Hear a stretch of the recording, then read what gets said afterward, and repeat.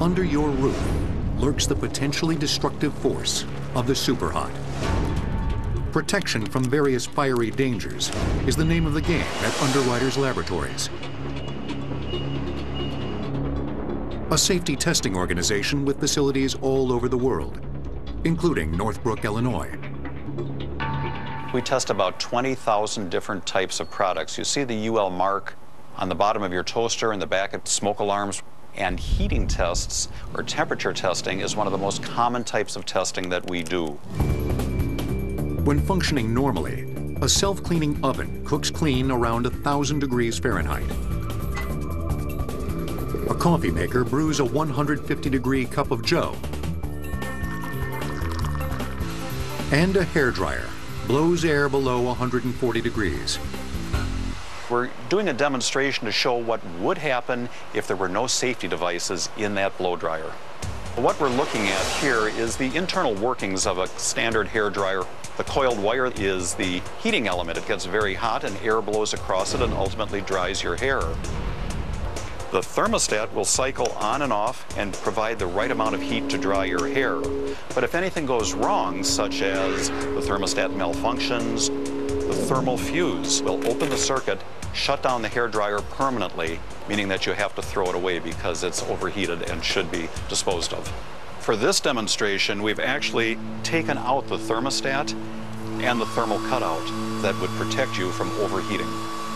When we do a demonstration of this type, we never know exactly what's going to happen because these are very capricious situations when you've got fire and smoke. How about a coffee maker without safety devices?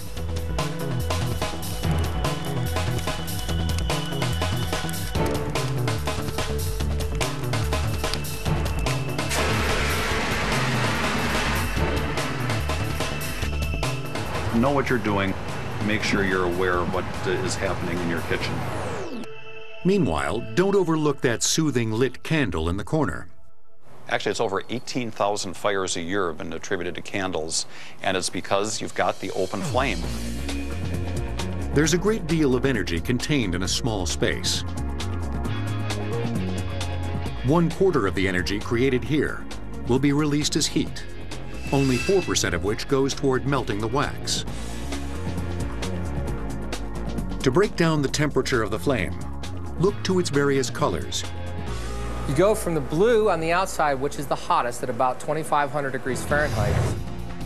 This is where the flame contacts the most oxygen and is able to reach complete combustion. As you move towards the center of the flame, the color changes from yellow to orange to red as the temperature gets cooler, where the inner temperature of the flame is about 1,400 degrees Fahrenheit.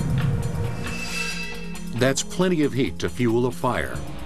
When you've got an open flame like with a candle, the only thing that you're going to have to worry about is that flame could communicate to anything else that's combustible. While it doesn't have an open flame, your basic tungsten light bulb is way up there when it comes to household superhot. The simple light bulb, in this case a 100-watt light bulb, the temperature of the film itself is on the order of about 4,500 degrees Fahrenheit. It's about 98% efficient at producing heat and only about 2% efficient at producing light, which we want. Heat may be wasted by a tungsten light bulb, but in a garage, it can be a super hot asset.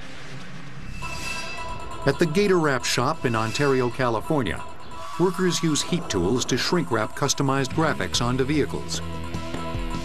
And what that does is helps this have a little more conformability to the curves and contours of a vehicle.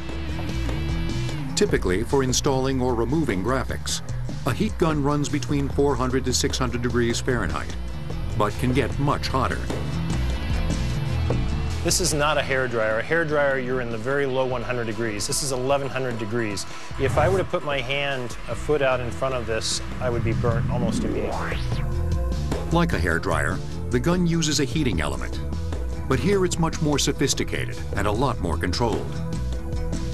The way that an industrial heat gun is designed, we would bring the power in through a cord in the back. We have a switch box that dials in through an LCD the temperature we're going to achieve. Once we reach that achieved temperature, it will balance there and maintain that throughout the operation.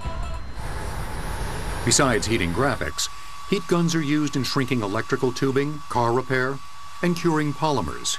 Virtually anywhere that you can imagine maintenance is going on or production, they're using heat. The 1100-degree heat gun not hot enough for you? Gator Wraps also uses a super hot gas torch. This gets much hotter than a lighter. We're putting that out to a hot blue flame around 2,500 degrees Fahrenheit. The torch works very simply. The only control is a valve like a kitchen faucet. If I open the faucet, I get more water. If I open the valve on a butane tool, I get more heat. I don't have the control that I have with electric, but I do have the ability to use it in remote applications. These include soldering, among other things.